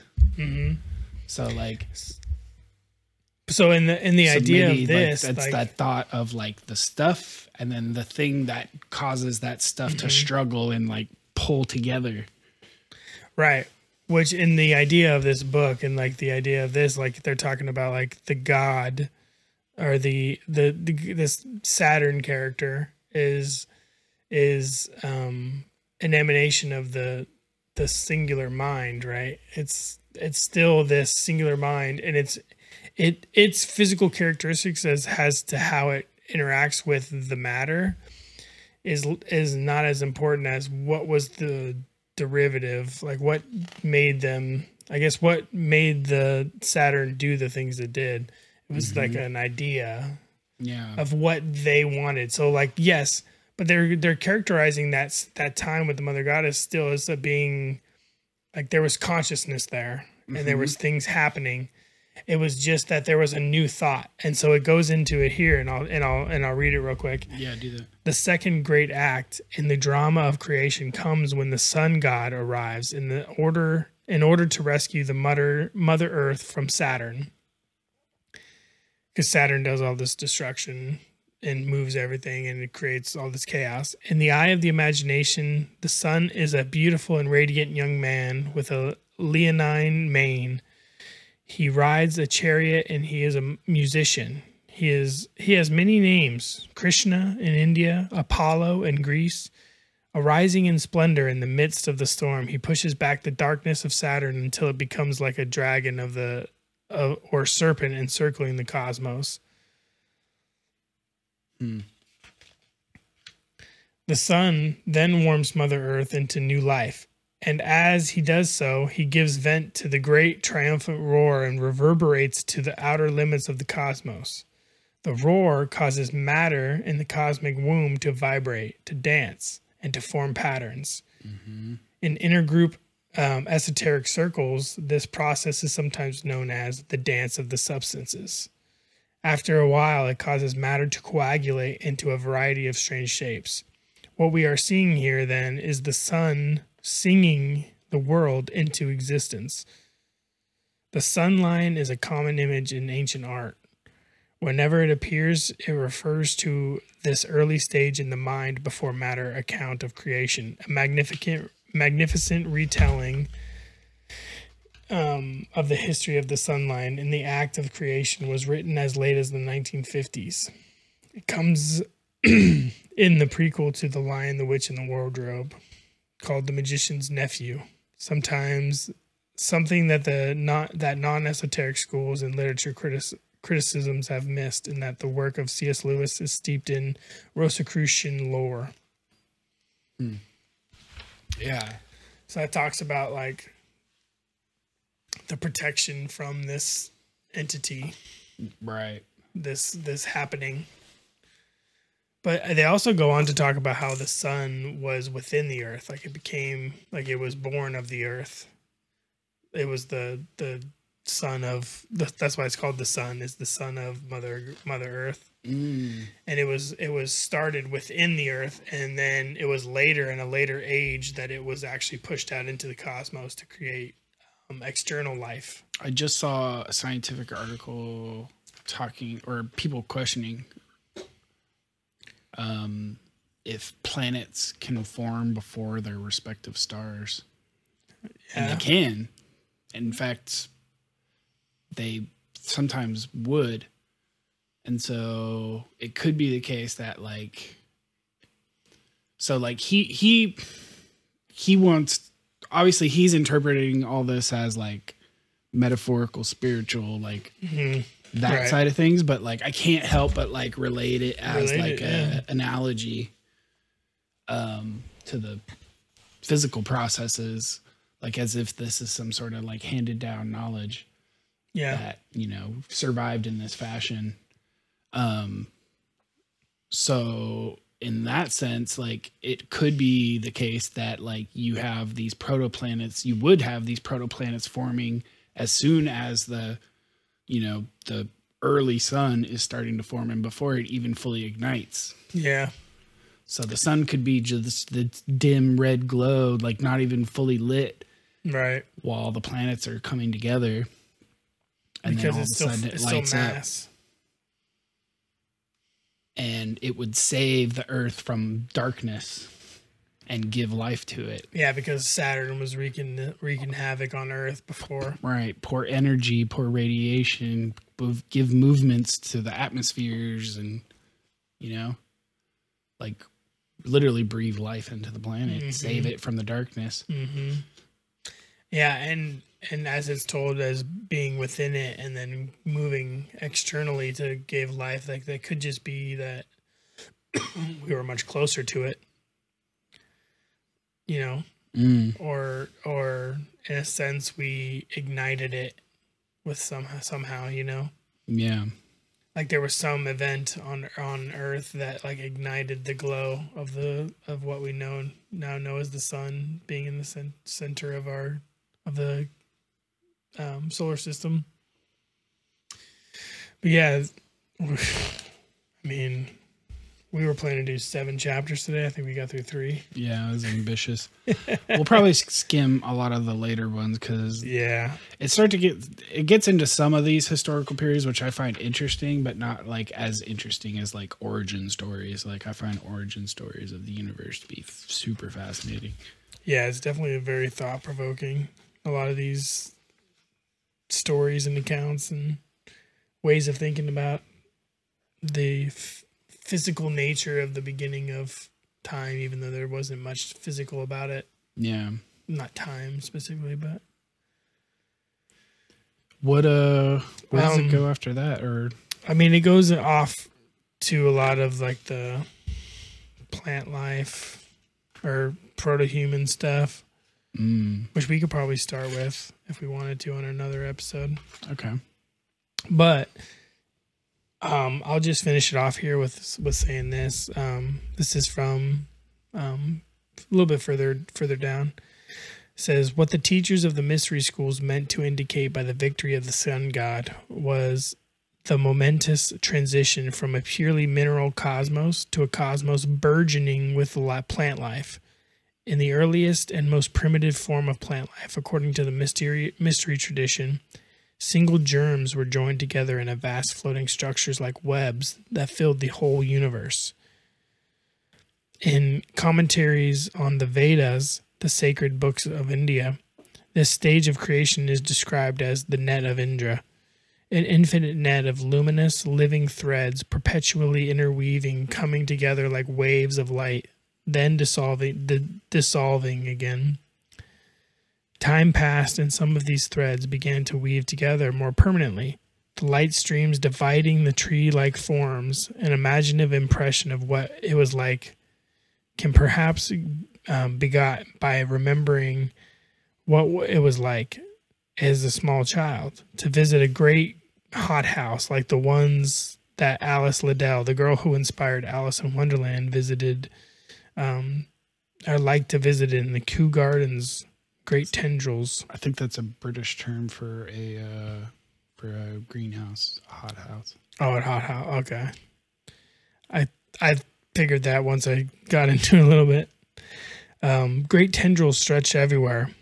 Here, a human mist and a sunny, luminous greenness.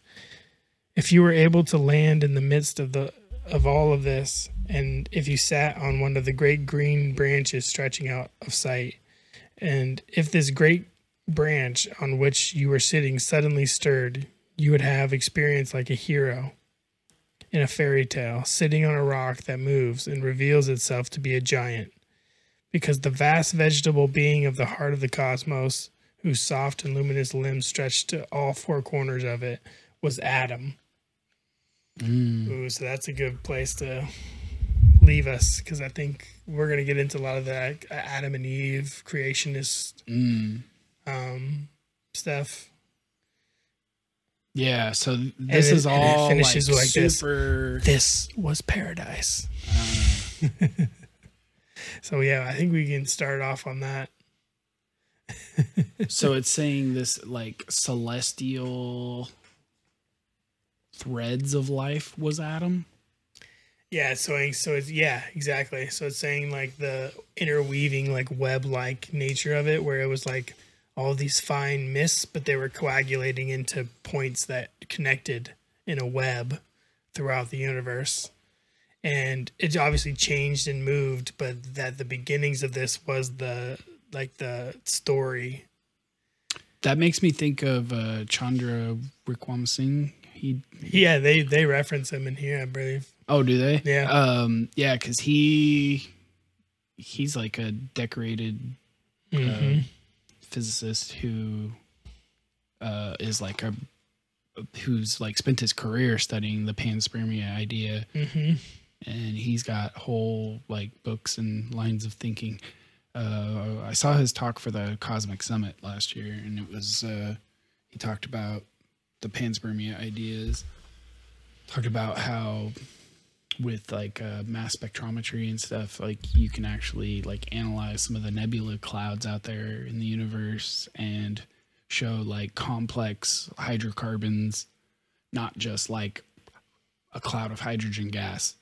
Like we're talking the formations, the stuff that life is built out of, if not like actual life, right? So his theory is that like life formed elsewhere, and then shot across on the infant Earth as it was forming. It was hitting down here in meteors and stuff, and these like sorts of like extremophile forms of life that can survive in the vacuum of space and whatnot. Waited until there was water. They land on Earth and they start multiplying. Yeah. So that life didn't start here. So in that case, like that makes sense with this like allegory of like the atom being like this those like cosmic webs of life, because that would ultimately be our source. Yeah, there's a cosmic web of like the source of life, and it's being pushed in and out into the cosmos from the beginning. So it's just where it lands, where it lands matters. Yeah. Interesting. Dude. Yeah, no, this is going to be cool, because we're going to stop here and we'll mark it and we'll continue. It's going to be a series, so yeah. This could also be, and we'll give you other subjects in between if this isn't the type of subject matter you like. Exactly. So it'll be every few episodes. We'll come back and do another episode of this. But and then once we're done with this book, we'll talk about what's the next cool or we'll one take to cover. Suggestions. Yeah. something that neither of us have read that we'll pick up and read and talk about. Yeah, based on what you heard so far, if there's stuff you think we should read or check out, like send us some suggestions. Yeah, because we're humble in the fact that there's a lot that we still want to discover about this. This stuff. All these topics fascinate me, but I've read some on it, but I'm not nearly well read enough, and there's a whole universe of stuff out there to check out. Yeah, and if any of you have saw anything that we haven't covered already or talked about, then even if we have, let's talk about that. Yeah, email us, hosts@dualitycheck.net. Yeah. Follow us on Facebook, Twitter. Instagram, send us a message that way. Comment on YouTube. Give us a thumbs up. Yeah, we're on YouTube and Rumble. And please help us. Give us some comments. Talk about it. Whatever you're listening on, if you're listening on iTunes, if you can go on and give us a review, or if on Spotify, I know they have a review system too. I think you have to have listened to a few episodes before they'll let you do it. But yeah, I'm not sure what the threshold is there, but any sort of engagement you can do for the show would really help us grow. That helps get other people's eyes on our material. Share it to someone that you think might like talking about these weird topics. Yeah, we're happy to, we're planning on doing some kind of email, reading session if we can get a few. So we want to hear from everybody and take questions and talk about things and take recommendations and whatever you might have. But thanks for listening being with us today on episode 5. Episode 5. We've given you a little bit of the secret history of the world, and now we got to watch out for the secret societies to come after us. Or just the copyright people. Same thing. All right, y'all. Take care. We'll talk to you later. Adios.